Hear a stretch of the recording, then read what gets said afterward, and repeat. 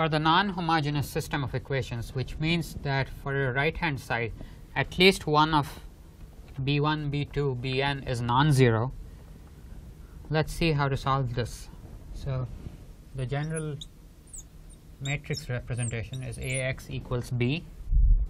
So pre-multiply it by A inverse. So A inverse times A times x equals A inverse times b. You have to do the operation on both sides of the equation to keep the relation the same. And provided A inverse exists, then you will recognize this part, A inverse times A, as the identity matrix of order n equals A inverse times b. And any matrix multiplied by identity is just itself. So that gives us the solution, A inverse times b, provided A inverse exists. So that is adjoint of A over determinant of A times b. So this is the method to find the solution of a set of linear equations in n unknowns. Now there are some special cases. So this thing works fine if the determinant is non-zero. Now what happens if the determinant is 0? So the special case, if determinant of A is 0, look at the numerator of this expression.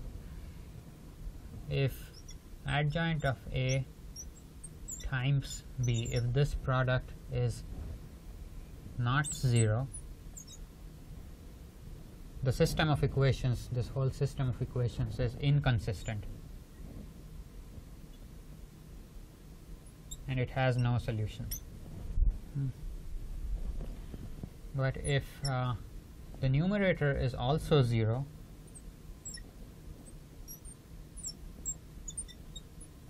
in addition to the denominator being 0, then the system is consistent and it has an infinite number of solutions.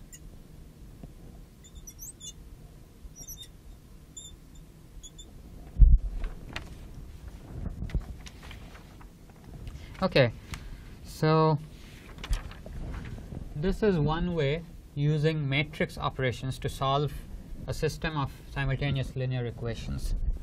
A second way is using determinants, or what is known as Kramer's rule.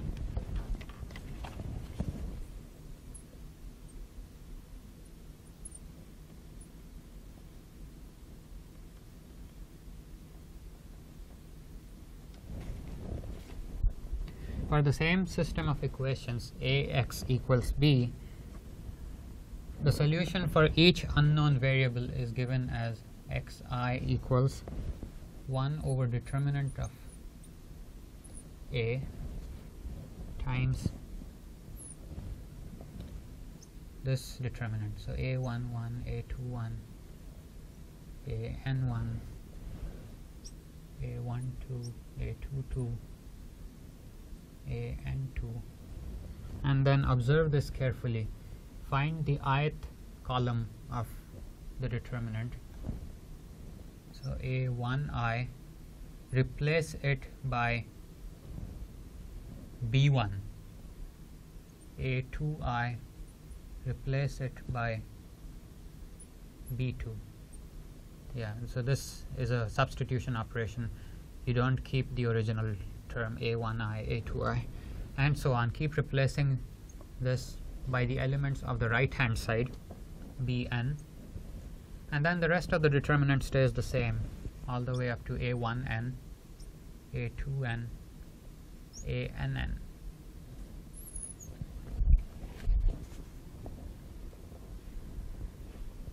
So this whole operation, we can write it in shorthand as AI over A, where the determinant AI basically means that you're substituting the ith column of that determinant by the right hand side, or the elements of matrix B, and this is known as Kramer's rule.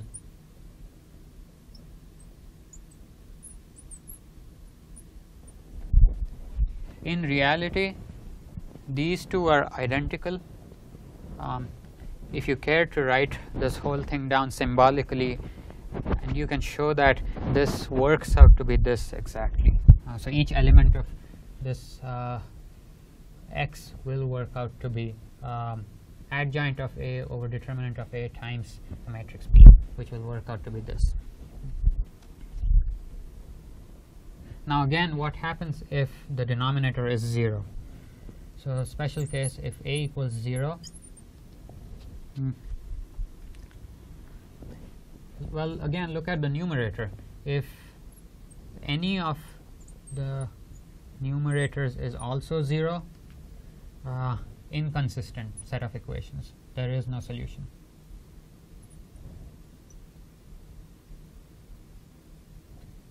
I'm sorry, if any of the determinants in the numerator is non-zero, it is inconsistent.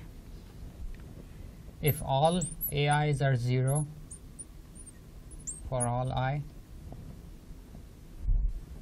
the system is consistent and it has infinite solutions.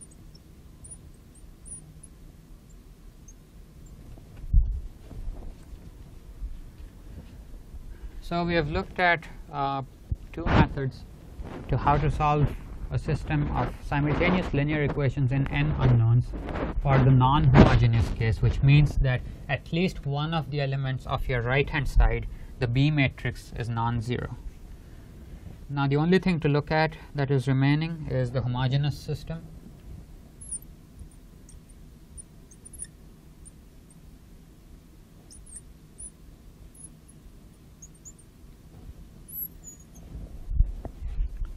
Which means that every single one of the right hand side is 0.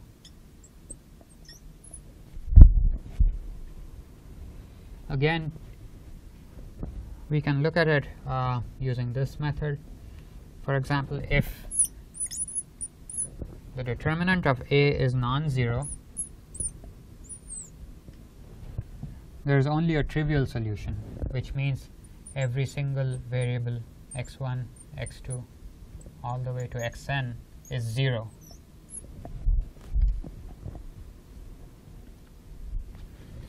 But if the determinant is 0,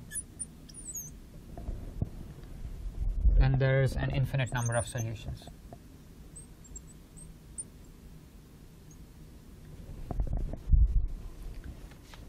So these are the two general methods to find out the values of the unknown variables x1, x2, all the way to xn. And so let's take a solved example to better understand how to work these methods.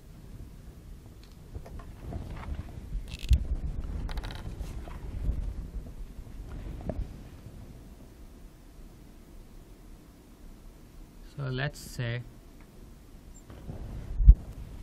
solve this system of equations.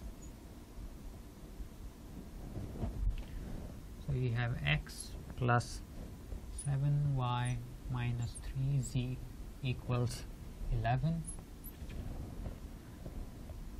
25y plus z equals minus 3, and 3x minus 6y plus 2z equals 0. Now as soon as you have a set of equations given to you, there are a few things to check.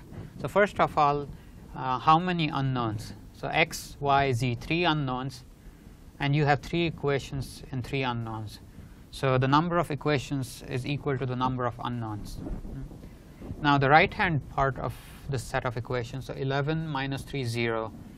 So clearly it is not a homogeneous system because you have these non-zero elements on the right hand side.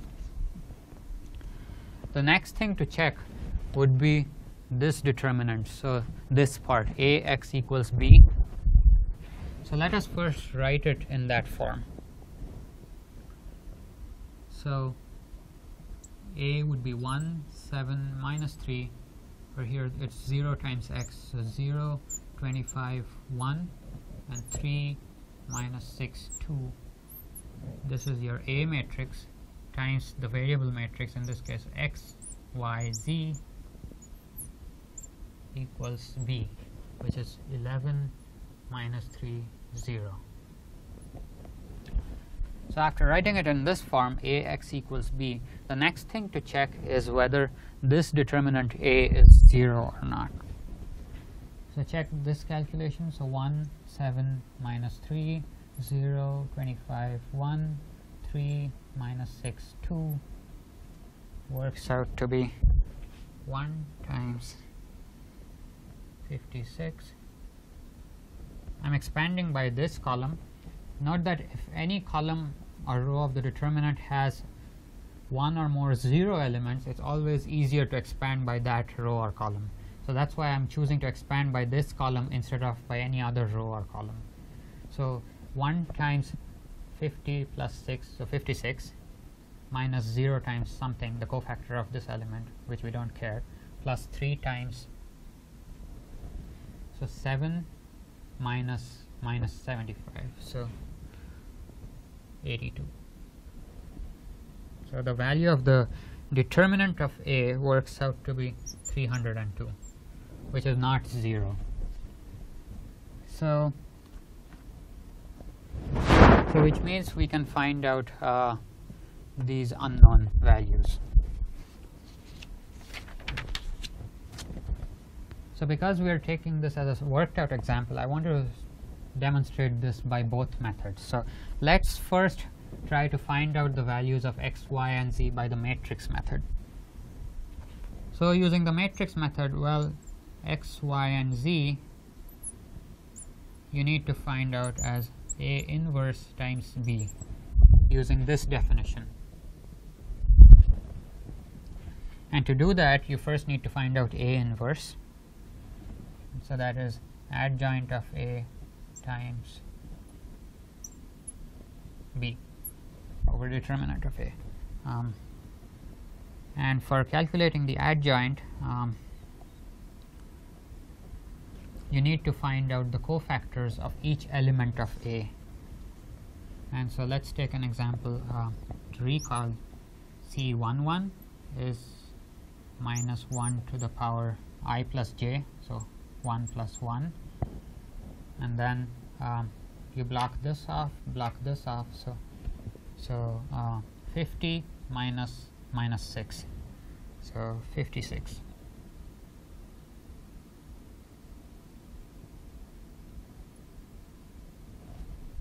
And so on. I'll leave it as an exercise for the reader to calculate each cofactor, and what you can show is adjoint of A is basically the transpose of all the cofactors of the elements of A, works out to be this. So 56, 4, 82, 3 minus 7 minus 1 minus 75, 27, and 25. So A inverse is simply adjoint of A divided by the determinant of A. So 1 over 302 times this whole big matrix. I'm not going to write it again. And then once you have A inverse, you get your unknown variables x, y, z is A inverse times B. Well, I'll write it here. 1 over 302 times 56, 4, 82, 3 minus 7 minus 1 minus 75, 27, 25 times your right hand side matrix, which is 11 minus 3, 0, and you can do this calculation and it works out to be, let's still keep this outside, 1 over 302, and first do the multiplications here, and you can show that this works out to be 604, 0, minus 906, which finally gives you x is 2, y is 0, and z is minus 3. So this is one way to find out the values of x, y, and z.